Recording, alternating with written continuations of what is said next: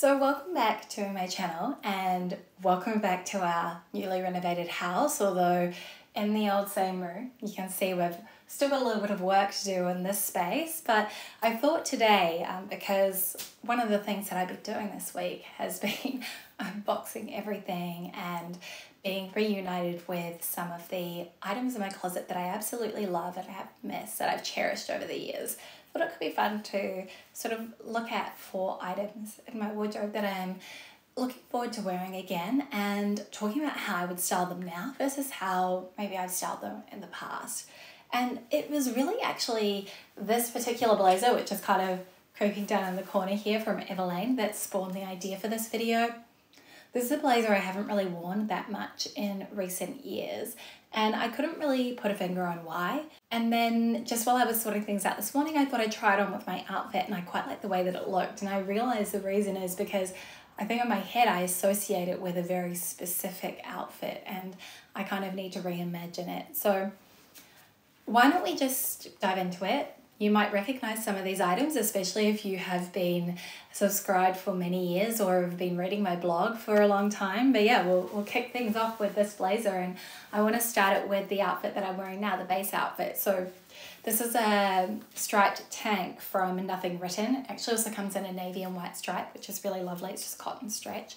And then I'm also wearing the weekday row jeans, and I'll put the sizing that I've got. I did size down 1 around the waist. I did actually buy quite a few sizes to figure out which ones to get. And I think the key difference for me here is the change in silhouette. So instead of that kind of skinny leg that cuts off just above the ankle, I'm wearing a pair of jeans that is very straight through the leg and actually basically grazes the floor. So I have this real leg lengthening effect going on, especially with the fact that the jeans are high-waisted. And this really leans into that rule of thirds, the golden ratio that we often hear people talking about. I think the other thing is this is obviously very wintry kind of a texture. And I feel like it's kind of counterbalanced by this tank, which does actually feel quite summery in nature. And I do, just for today, because even though it's autumn here, it is quite mild. I am wearing some slide sandals and this is okay, but I don't necessarily love the overall look. So I was thinking which shoes would I actually wear this with, and I quite like to draw on the different colors that I'm wearing in my outfit. I think that can be a really simple way to create a cohesive look. So what I decided to do was wear a grey pair of heeled sandals. Obviously this is a bit of a fantasy because I'm not going to be wearing high heels like this every single day, but this could be something I would wear maybe for a lunch out if I've got an event or I've got some sort of a work meeting and I wanted to feel a little bit more dressed up. And then of course for my bag, I've opted to wear a black shoulder bag. This one does have an adjustable strap and I've just kind of got it a little bit lower. And I think the size is quite well balanced with all of the proportions that I am wearing. But I like the fact that these sandals, they also give me that visual height, and you can kind of see that I chose not to mix metals here. I love mixing metals, but I chose not to. I've replicated that kind of gold chain detail in the bag and these shoes too. So that is outfit number 1 and definitely has me a little bit more inspired to play around with this blazer and get it back in rotation because I do really love it, and I want to make sure that I start wearing it again as it was one of my most worn pieces for quite a number of years. Okay, so this next top feels like a real departure from what I wear now. And this top I purchased in 2017. I remember I actually bought it when I was in Dallas. It is from J. Crew, and I'm not sure if they do this exact style anymore, but I'm sure they have something similar. I was really drawn to the polka dot print. This is 100% silk, and it has this kind of ruffle detail across the front. It is a halter neck as well. I just think it's really, really sweet, and I've held onto it because of how amazing I feel every time I wear it.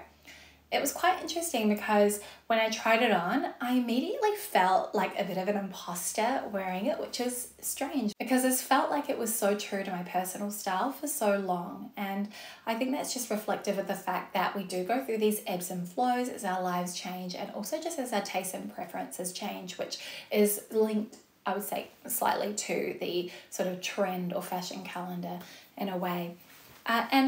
Yeah, so what I decided to do was pair this with some black trousers, and in the past I've worn it with a skinny jean, I've worn it with a little denim mini skirt, and it's felt very kind of sweet.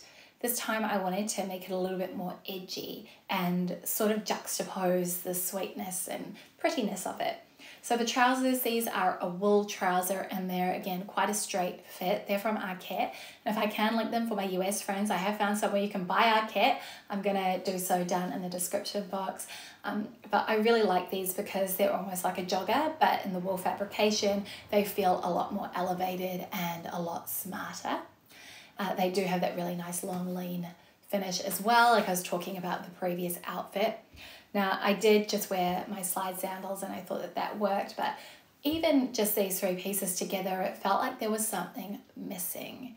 And so this is where the next layer of styling comes in, and this is where I really felt like it kind of injected a bit of coolness or something that felt like it was missing. So I wanted something that was a bit more edgy to balance the prettiness. So I opted for this faux leather bomber jacket, and I really love this bomber because it almost kind of curves in slightly at the back, which is a really nice detail. I think if you're petite, it would actually have a bit more of an exaggerated effect than it has on me, someone with a longer torso. But I like that this has the quilting and the leather. The faux leather is very kind of buttery looking and it adds this nice element of shine. Leather is something that we often think of as being an edgier fabric to have in our wardrobes, and I think it counterbalances this. And also the way that the collar sits over the top of the neckline of this top, I think it covered it up really nicely in a way that changes the appearance of this. And that was another little detail from the styling that I really liked. Then, and to add in a little bit of softness, I also wore my very, very old Fendi baguette bag. This is the larger size, and I think that added in a nice little additional bit of texture, especially because it is more of a monochromatic outfit, and that's a really great way, a very simple way to add in visual depth. Okay, next item is one that I've had in my wardrobe for so long, and I have it in four colors actually, I think. These are from H&M, so they're a really, really affordable pair of pants, and I think these are one of the greatest buys from there if you are kind of looking for a nice sort of peg leg tailored trouser, something to wear to work, but that you could also equally wear on the weekend as well. They're very easy to maintain, just throw them in the washing machine. They come out looking great and really, really good if you've got kids actually and you want to wear something that is a little bit more tailored, but maybe with softer, cozy separates like knitwear, that sort of thing. So in the past, I've often worn this with a cashmere cardigan tucked in like a top, and I really, really love that look. But I wanted to do something different, and I wanted to wear a tonal outfit because I do love tonal looks. I just think that they are so chic, and it is a huge part of my style identity, I think. Even when I wear colour, I quite often like to wear it in a very tonal way. So I wore it with a t-shirt, and then I was toying with what shoes to wear. So I started with ballerina flat, and I didn't really like this because the shoes felt so heavy on my feet. They were really, really dark and my eyes were just completely drawn to them. So I wanted to add in that lightness. So I went with my two-tone pumps that I still need to replace. I know. It's been years that I've been saying I need to replace them. Maybe now I finally will do it. These do have that black toe cap, but it doesn't feel like it is drawing as much attention away from the actual overall outfit as the previous pair were. Now this is the base layer, so next on top I wanted to throw on a jacket, and I opted for a trench coat, something that had a bit of fluidity to it. This one's from Max Mara, but there are so many other more affordable options out there. I'll link some down in the description box. You've probably already got something in your wardrobe already, but I like that this has that unstructured nature to it because I think it works really nicely with the fluid style of the trousers as well, and also how drapey the t-shirt is.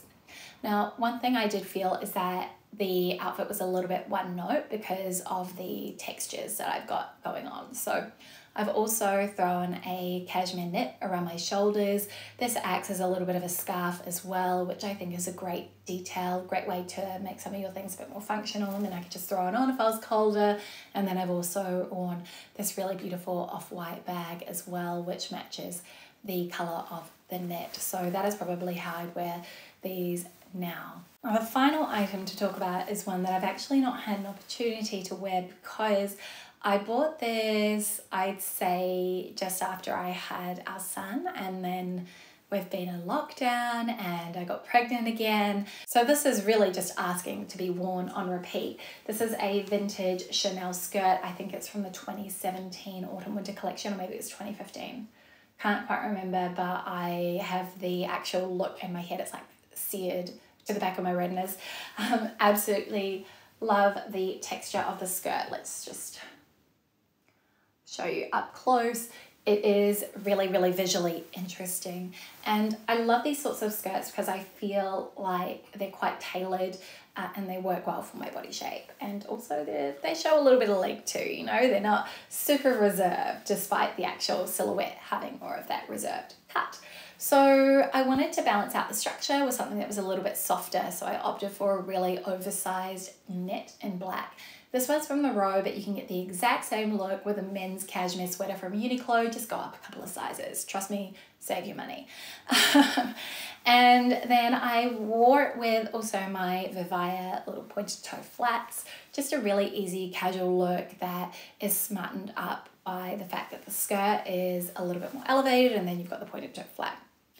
Now I decided to add on that additional layer. So first thing I started with was a fluid drape trench. This one actually used to belong to my mum and I brought it home when I last went back to New Zealand for my Yaya's 90th birthday. And I really liked this, but it wasn't quite the look I was going for. I like when you have those mismatched hemlines. I think that it's really a great way to play with proportions and also visual breaks and lines in your outfit.